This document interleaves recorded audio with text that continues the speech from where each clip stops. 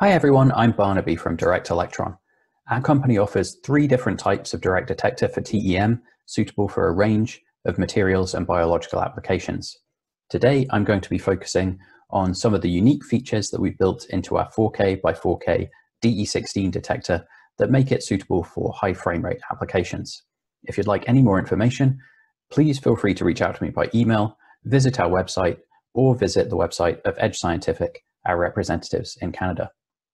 I'm going to start by describing the differences between traditional and direct TEM detectors, just for those who aren't already familiar. In a traditional TEM detector, like the one on the left, electrons from the beam are incident on a scintillator in which they're converted to photons. Those photons then travel through a fiber optic coupling to the sensor where they form an image.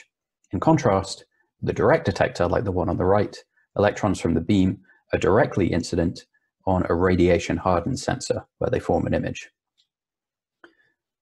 When you remove the scintillator and the fiber optic coupling, you get a detector with better detective quantum efficiency, improved signal to noise, and improved sensitivity at low electron doses. Like most direct detectors, the DE16 is based on CMOS electronics, which allows it to support high frame rate applications, by which I mean applications where you want to run your camera at hundreds to thousands of frames per second. One example of a high frame rate application is in situ TEM, where you want to study the evolution of a specimen over time. This figure is from a paper by the Misaidov group at the National University of Singapore, who used a DE16 to image the rapid rotations of nanoparticles at 300 frames per second.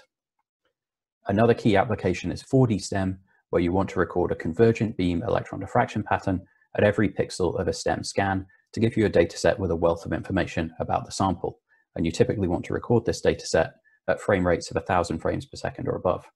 For more information about the technique, I refer you to the article listed under the figure, which Direct Electron co-wrote with the Voiles group from the University of Wisconsin-Madison. Finally, there's electron energy loss spectroscopy.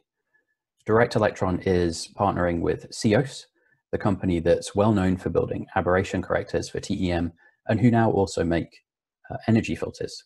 The DE16 camera can be placed behind the CEOS energy filter, allowing you to perform energy filtered TEM imaging and EELs on our camera.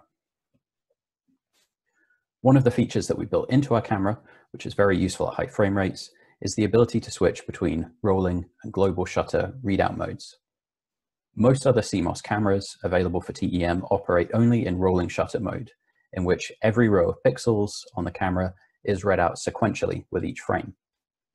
A disadvantage of this is that it means that every row of pixels is also read out at a different point in time.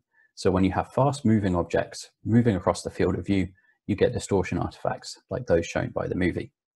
In contrast, with global shutter, each row of pixels is properly synchronized in terms of its readout, so the images you get represent just one snapshot in time. The global shutter is of course important if you're imaging very fast moving objects and you want to image those without distortions. It's also important in 4D STEM and EELs if you want to minimize the effect of distortions due to the motions of the probe across the camera.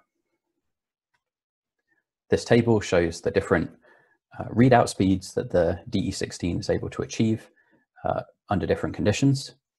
The most important thing to note here is that, like with any CMOS camera, the readout speed increases as you reduce the number of rows that you need to read out.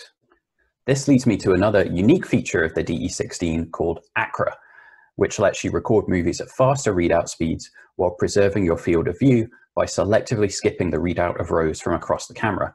For example, the movie on the left was recorded at a normal readout speed, and a similar movie on the right was recorded using only a quarter of the rows from across the sensor with ACRA mode, thereby achieving a roughly 4 times faster readout speed, with a simple in-painting algorithm used here to fill in the images in the movie. ACRA could be helpful where readout speed is crucial, like imaging fast-moving particles, where imaging all of the rows on the camera might not be necessary for identifying the particle's position and orientation. It might also be useful for imaging very beam-sensitive specimens, and of course where users may want to experiment with image reconstruction and compressed sensing techniques. With that, I'd like to thank everyone who gave me information to help put this presentation together. Thank you for listening.